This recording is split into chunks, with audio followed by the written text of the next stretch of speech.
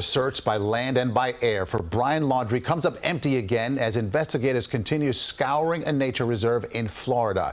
It has now been a week since he was last seen. And today, the heartbreak became official for Gabby Petito's family. A medical examiner confirmed the body in Wyoming over the weekend is hers, and the death is now ruled a homicide. CBS 2's Dick Brennan here in studio now with today's new developments. Dick. Well, Christina Maurice, the official cause of death will remain pending until final autopsy results are in. But it's likely investigators already have an indication of just how 22-year-old Gabby Petito died.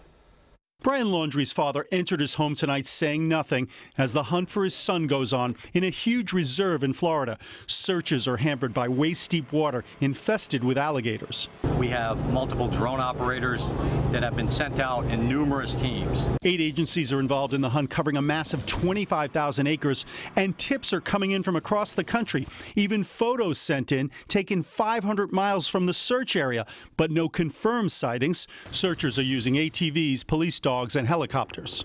Why is it so hard to find someone under these circumstances? It's actually really hard to find someone, even if they want to be found out in the wilderness, let alone someone who's being deceptive. Chris Boyer of the National Association for Search and Rescue says a man on the run would likely wear camouflage, only move at night, and cover his tracks by walking along creeks, and he can move much faster than the authorities. He just has to be moving to wherever he's going. Searchers, as they walk along his path, have to be spending time looking behind every bush to see if he's there. There are new questions about an altercation the couple had in August and the police stop that followed. Gabby Petito told officers she was the aggressor, but a 911 caller told a different story. We drove by and the gentleman was slapping the girl. Domestic violence experts say victims often take the blame. This girl's terrorized. This is classic domestic abuse. He's terrorized her not to tell the cops that he was the aggressor. He was the slapper and the puncher.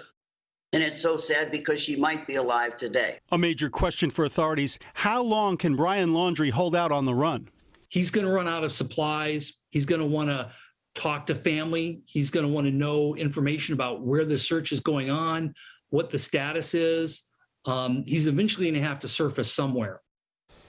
Now remember, it was the Laundrie family that told police Brian had said he was headed to the reserve to take a hike. Of course, authorities know that could be a ruse on his part, and he could have gone elsewhere. Christina Maurice.